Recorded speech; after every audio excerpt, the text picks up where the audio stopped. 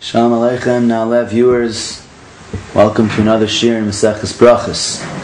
Today's shir is dedicated Lilu Nishmas Rachel Leah Bas Reb Chaim Tzvi. We're continuing the Gemara Brachos on Daf Tezayin Amud Aleph. We were still really involved in discussing the Mishnah on Daf Tezayin Amud Aleph, the second half of the Mishnah. The Mishnah begins in the second din of the Mishnah. The Mishnah tells us Chasen pater Kriat Shma Laila Rishayna v'ad Motzei Shabbos im lo yasa ma'isa. That a chasen, a groom, who gets married on the night of his wedding, he is exempt from reciting Kriat Shma since he has at the time another obligation, the obligation of bias mitzvah, of having the first time relations with his wife. He is exempt from reciting Shema from the night of his marriage until Motzei Shabbos. The Mishnah is assuming that a person gets married as they did in the time of Chazal on Wednesday. So he has a few days. If he hasn't yet had Bia Rishayna, he's pater from Kriat Shma. Im lo yasa ma'isa, if he hadn't had yet Bia. U'ma'isa b'Reb Gamliel. The Mishnah goes on to say though, U'ma'isa b'Reb Gamliel, a story occurred that Rabbi Gamliel Shenasa Isha V'Kara Laila Rishayna. Rabbi Gamliel got married, and on the night of his wedding, he recited Kriat Shma. Amru loy Talmidav, his students asked him, Limadetanu Rabbeinu shechasen pater Kriat Shma. Didn't you teach us that a chasen is exempt from Shema? Rabbi Gamliel responded, Eini sheimei alochem levatel emeni malchus shamayim afilu sha'achas. I would not listen to you, and I do not accept what you're suggesting, because that would mean that I would neglect to accept upon myself the yoke of Kabbalah Malchus Shamayim, of recognizing Hashem's oneness and the unity of Hashem, the chiyuv of mitzvos, the responsibility to keep the mitzvos. I don't want to neglect to perform this mitzvah of Kabbalah Malchus Shamayim for even 1 minute. And therefore Rabbi Gamliel went ahead and he recited the Shema the night of his wedding. Taisvis in Dira Maschil, Maisa b'Gamliel Shenasa Isha V'Kara Kriat Shma B'Laila Rishayna. Taisvis writes, Lav Maisa Listarhu.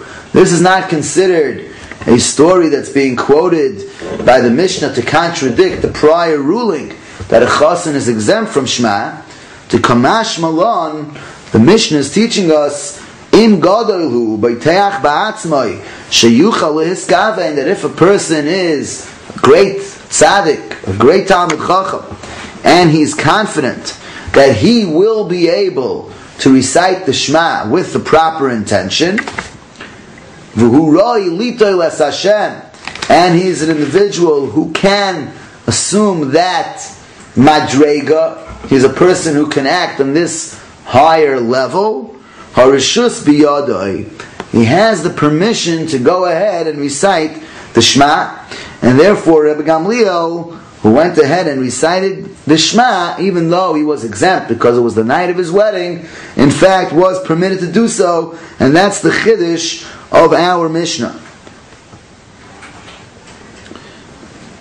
The Gemara, if we look further down to 2 dots on the bottom of Daf Tezayin Amud Aleph, the Gemara discusses some of the background behind this halacha that a chasen is exempt from Kriat Shma.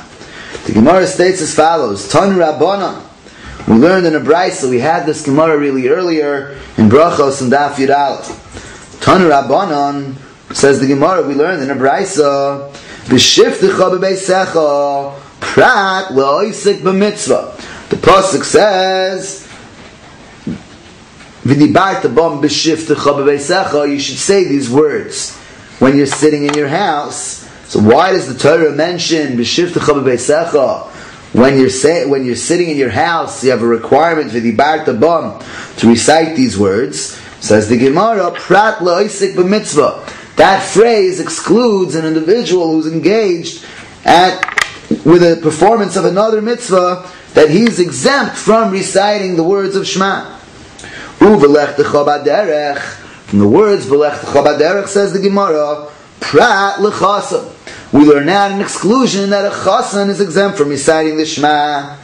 Says the Gemara, Mikan Amru, from here we learned, HaKoines is Absula Potter, Ve'esal Mana Chayiv, that a person who marries an unmarried woman, she's getting married for the first time, he's exempt from Kriat Shma.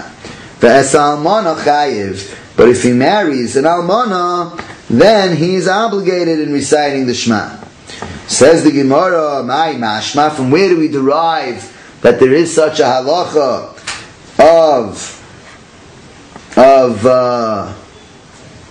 that a person who's reciting, who's oisik for mitzvah, potter from reciting the Kriat Shma, and there's a heter of oisik for mitzvah that if you're involved in another mitzvah, you're exempt from Shema. Says the Gemara, Amar Rav Papa ki derech.